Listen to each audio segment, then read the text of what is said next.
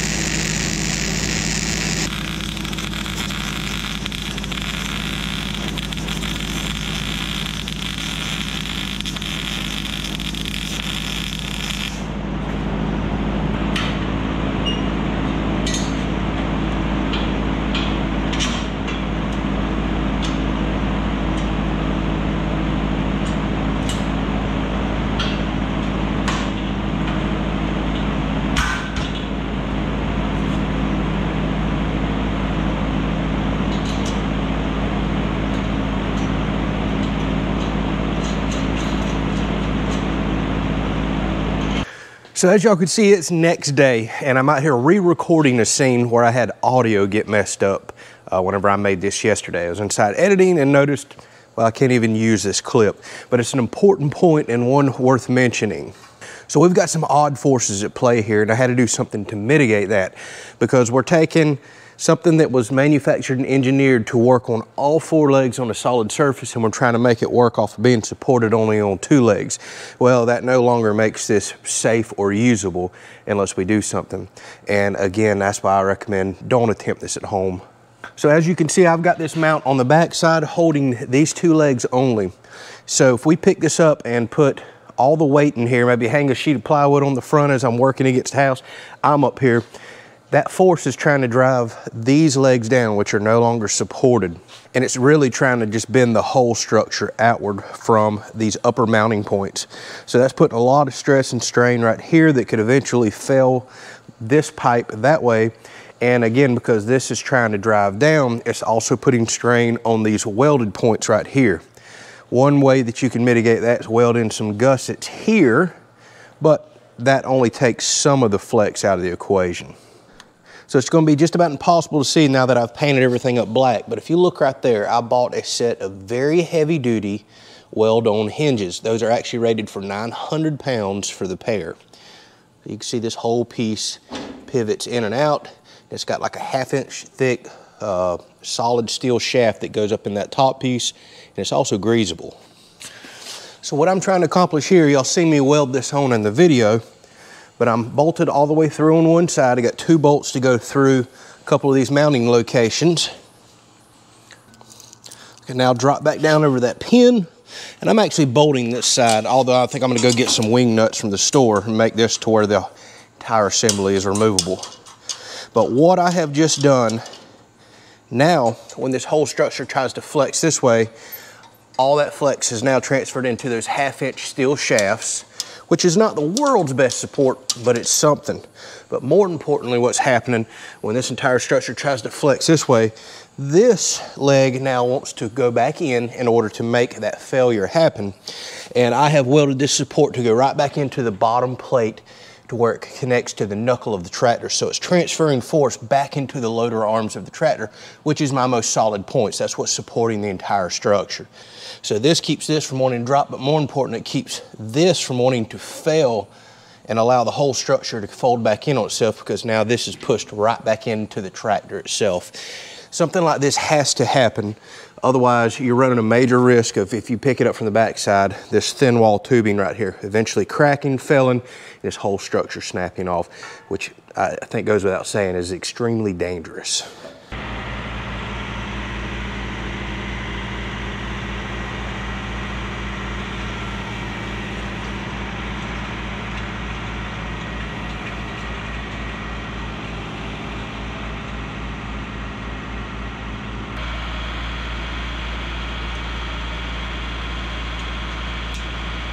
All right, so moment of truth. Let's see what this feels like.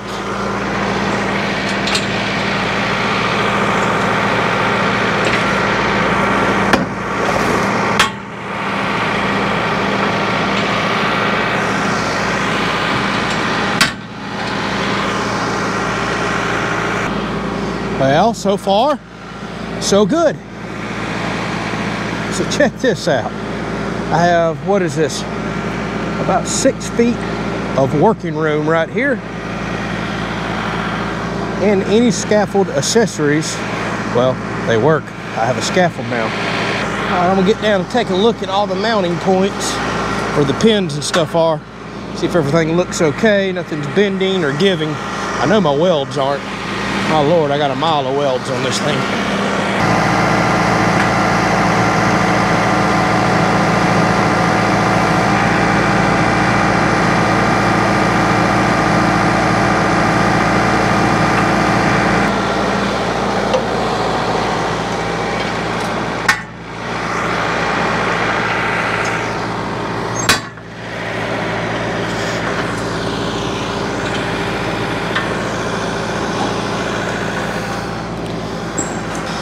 Now I've got a cab tractor with a lot of weight on the rear, and I have water-filled rear tires.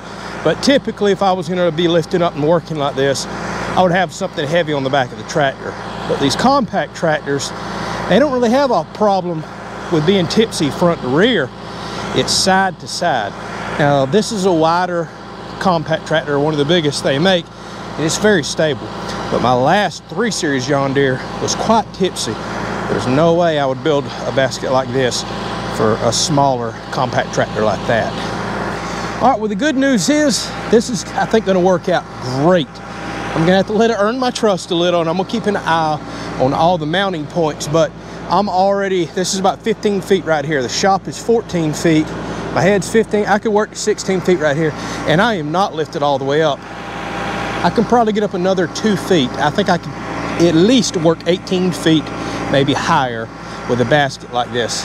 That is awesome. We can carry this around on the property to pick wild grapes. We have muscadine grapevines everywhere. I can work on the house. And the main reason I just went ahead and got this built and rushed it is because I'm about to adjust all the antennas and do a lot more work on our cellular internet. We have a pretty awesome couple of videos coming up for that. New antennas, new equipment, new plans. We've got all kinds of cool stuff to test. And I needed a tractor basket to get up there because I had to give the other one back that I was borrowing. This is going to work perfectly.